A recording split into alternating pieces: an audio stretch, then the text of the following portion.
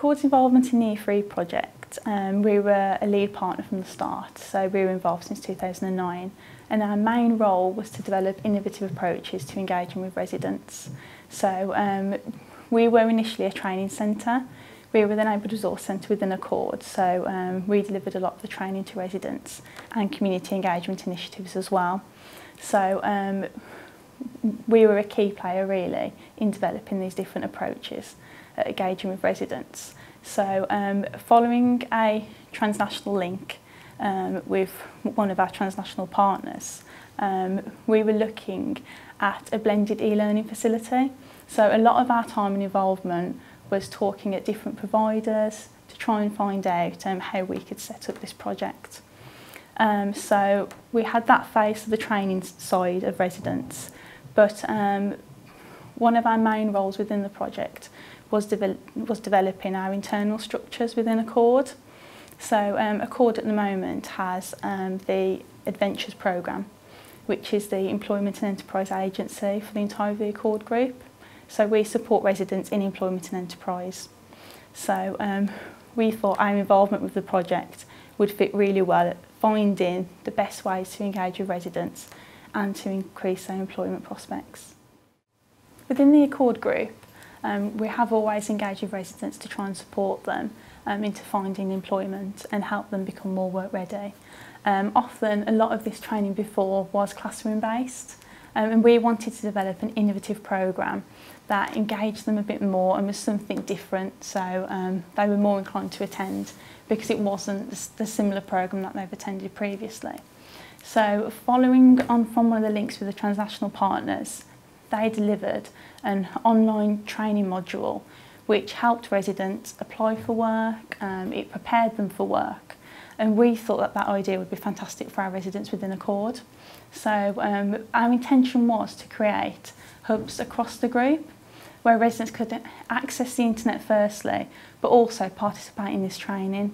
So the training that we had was a level 2 accredited employability course. So it was actually called Find It, Go For It and Get It. So we labelled it like that, so it was a fun label for residents, and it was something brand new for the group as well. So we advertised the training to all of the residents within the group, and although initially the demand was quite slow, word did get around about the course. So we started delivering that within a McDonald's in Warsaw, because even though it was quite difficult to create the hubs, when we were actually going within the community, a lot of the organisations were actually quite keen to get involved with this. So we started delivering it there. We thought it was a fantastic opportunity for us because we'd never engaged with somewhere like that in the community before. And it was also a place where the residents knew they could get to, so that initial barrier for them to actually access this was removed. So the course was a level 2, and we used a Moodle platform. So it was an online software for them, the residents, to use, and it was customised by ourselves. So it's a brand new programme for use within the Accord group. Following from that, we did have a few residents that completed the course, so they've gained that level 2 qualification.